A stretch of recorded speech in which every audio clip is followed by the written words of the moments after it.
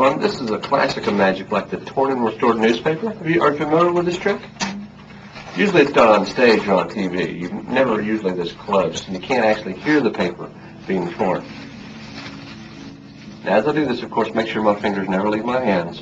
What's important is that the pieces go back together. That's my job. That's what I'm supposed to do. Now, there's many different ways I could do that. I could use tape. I could use glue. Those are going to be very challenging. I'm going to actually weld the pieces back together again. Of course, I need my safety goggles. So if you have yours, I suggest you put them on now. All right. Safety first. And we're going to actually skewer them here. Now don't blink or you'll miss it. Oh my God! Wow, well in there. Pieces have actually welded themselves. Yeah.